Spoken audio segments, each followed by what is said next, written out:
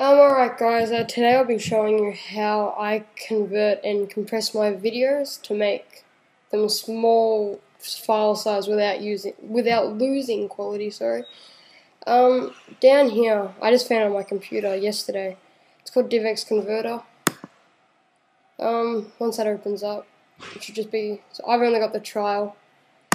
As you can see, it pops up here. Just a little thing. I'll drag a video in, show you how you do it. This is a video of my PS3 unboxing. So as you can see, just drag it in, easy as that, and go convert. Now it will pop up with this settings bar, and here's my original video, 499 megabyte, 1280 by 720, 25 frames per second. I usually use 720 HD. So you see it goes from 500 meg 10 to 70 meg, which is pretty big, and the quality is still amazing once you see it. So I press OK, and obviously start converting. And the longer the video is that you're converting, the longer it's going to take to compress. So this will take probably about 10 to 15 minutes, I would say. So I'll pause it here and come back when it's done. As you can see, it's at 99%, and it's done. So as you can see, that only took 8 minutes, which is very, very, very fast. Now, it's going to be in a DivX format, but YouTube takes that fine, so here it is. I'm just going to drag it onto the desktop. And while that's being slow for some reason, oh wait, that's because I wrote.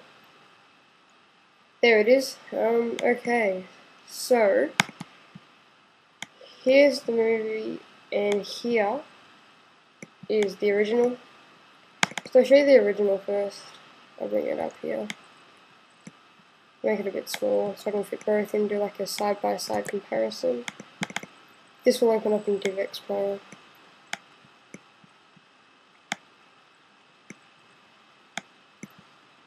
So I'll make it about that. Play it on here. Play it on here. Got an unboxing of the PS3. Basically wanted a Blu-ray player, and basically wanted a Blu-ray Harvey Norman and trailer for $3.98.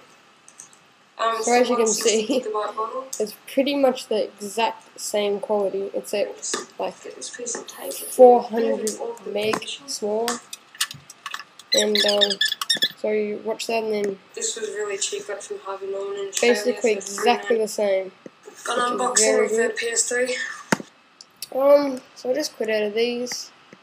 So as you can see, this is a very, very good program. I'm not sure how much it costs. I'll find out and put it down in the description. And thanks for watching. This is another FANTASTTECH tutorial, I guess, not a review. So yeah, thanks for watching.